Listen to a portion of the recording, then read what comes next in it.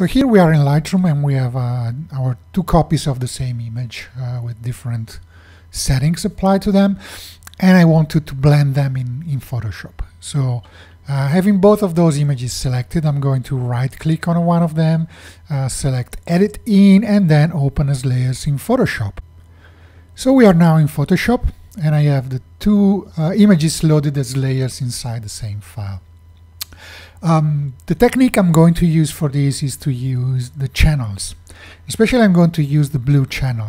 And the reason for this is that this image has warm colors in the rocks and cool colors in the sky and the sea. So the blue channel should give us quite a bit of separation already. I want really that separation to be better, and in order to do this, I'm going to add to this image an adjustment layer. This is going to be a throwaway adjustment layer. I'm not going to keep it. I'm only creating this layer to create a better layer mask in the end. So what I'm going to do, I'm going with the top layer selected. I'm going to add an adjustment layer of hue saturation. And here I want to pump up the saturation. This will make out the difference in colors to be more evident. I also have the sea here is this cyan color, so if I select the cyans here and I specifically bring up the saturation there, you see that it will look very electric blue, and this is fine. I'm going to throw away this. It looks really ugly, but remember, this is a throwaway layer. I'm only using it to increase the separation between the different color channels. I'm also going to operate on the blues, hoping to get some more out of the sky. And maybe a bit of reds to increase the saturation of the rocks. So at this point I can have a look at my channels. And I'm going to only visualize the blue channel. And as you can see, there's quite a lot of contrast here. And you see bright areas where the sky and the sea are, and dark areas where the rocks are. So this is already pretty good.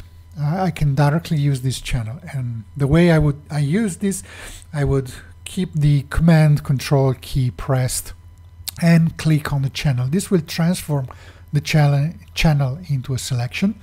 And then I go back to my top layer and I create a layer mask by clicking on this icon here at the bottom. And this will create a layer mask based on the selection. Now I can take my throwaway adjustment layer and just delete it. And here we have something that is starting to look good. We have good clarity in the rocks, and we have starting to see fewer halos around it. Let's have a look at our layer mask here by clicking the Alt Option key on top of the mask. And what we want to do here is actually to make the border between the selected and non-selected areas much more precise. The best tool I found that it works for this is using the dodge and burn tools.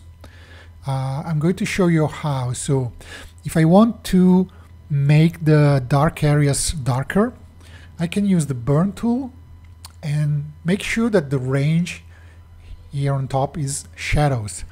This will make sure that while I paint over the dark areas to make them darker, I will not darken the highlights. So let's see how this works around here. You see at the border, I'm painting with the burn tool.